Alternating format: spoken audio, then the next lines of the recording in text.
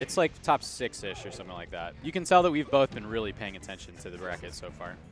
We got oh my god, S2J? that DI. Yeah.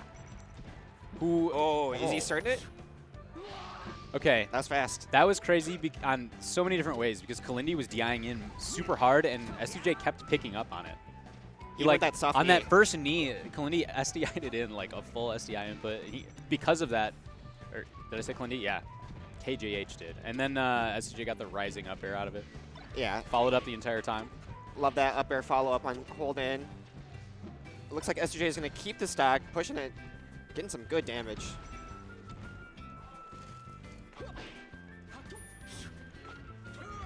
Gets that follow up on the grab. Ooh, nice tricky. Yeah.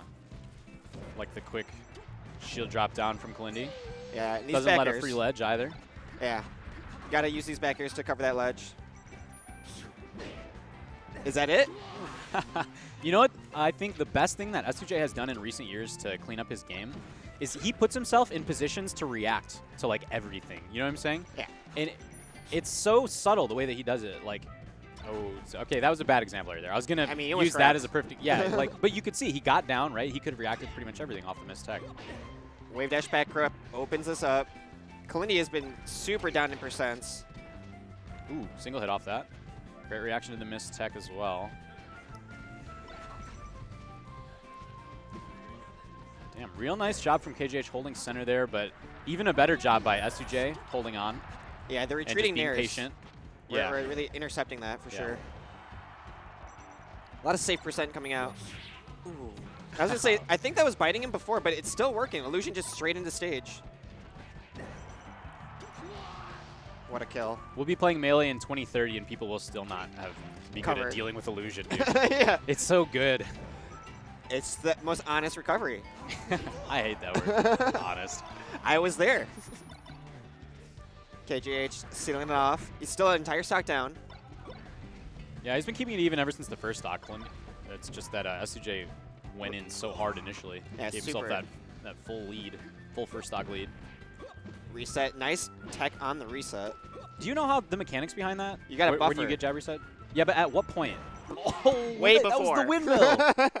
I love rising up air falling knee. That's so the sick. full drift over, yeah. So yeah, it's at like a certain amount of frames before the jab that you have to buffer I think before the jab, you have to already be holding it. Okay. And it's just the control stick, right? It has nothing to do with the C-stick. C-stick's only for ASDI. I don't think the C-stick does stuff there. Gotcha. Nice stall from Kalindi, getting that ledge. Man, this milk tea is so good. We got sponsored by some. It's like a partnership. It's not a sponsor. Yeah. These low up airs are digging in. And that's S2J's like key signature in the matchup. Oh my gosh, edge guard. He makes it back. Yeah. I liked the spot that KJH chose to up B from right there. It was low enough that S2J couldn't easily drop down and hit him, and he had already committed to full hop at that point. Oh, so Look smart. at that wall jump. And yeah, that recovery from Fox is ambiguous. It's far away. It's safe. Yep. Oh, soft he's gonna get a chance. All right. Great coverage. Yeah, Johnny not taking any of that. Honestly, if Kalindi had been like a little bit lower, it could have been a little bit more ambiguous. S2J holding center. Look at that push out. So aggressive. Oh, get him back. Saved him. A missed shield drop. I know it. Okay, that's the same height right there again. Same height that KJH dips down to up B from. S2J deals with it that time. Yeah, he stayed on the ledge that time. Yeah, the immediate adjustment. Last time he wasn't so sure. This time he's got it. Oh, game audio. That's actually so off-putting. Oh my god. Oh, KJH pushed off for the aerial. He's still cornered. He tries to fight his way in with that up smash. He's going to take a lot of damage for that. Oh!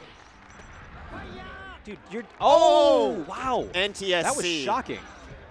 Johnny. Right. Good coverage. Takes it for that. I was about to say, damned if you do, damned if you don't on that DI off of the knee? The knee, yeah. Oh, he teched it? Oh, KJH. That was 3 techs? Yeah. 2? Got the wall jump on that last one, though. He probably wouldn't have wanted it because he went for the immediate side B. Yeah.